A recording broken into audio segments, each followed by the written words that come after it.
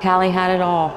I started playing basketball when I was in about 5th grade and realized how good I was at it. It was kind of like a natural talent. Callie's a sophomore studying broadcast journalism. She went to college to play basketball with a scholarship. Her future was so, so bright.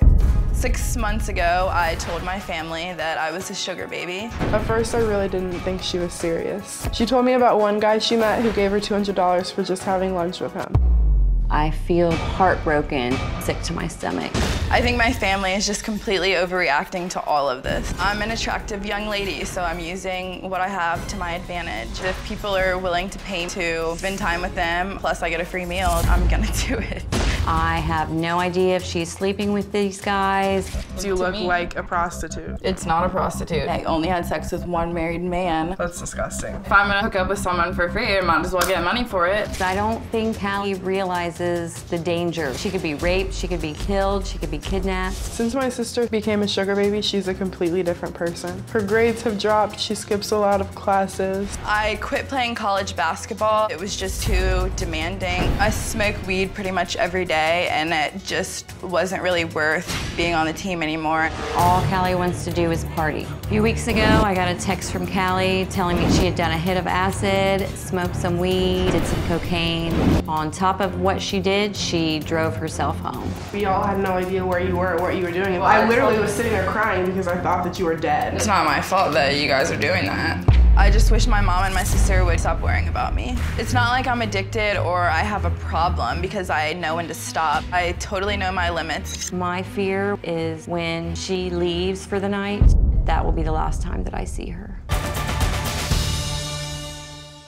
Okay, she was a student, basketball player, and a good one, right? Yeah. She got a scholarship, and she's studying broadcast journalism. Yep.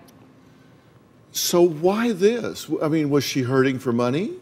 I think it was easy, it was fast, and it was a lot. She could get what she would make at a gym in a day compared to a week.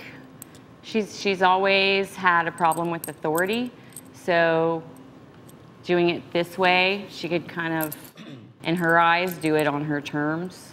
Yeah, but you say now she's constantly partying. Yeah. Yeah. She skipped her exams last week. Yeah. That's big. She's now a C student, right? Yeah.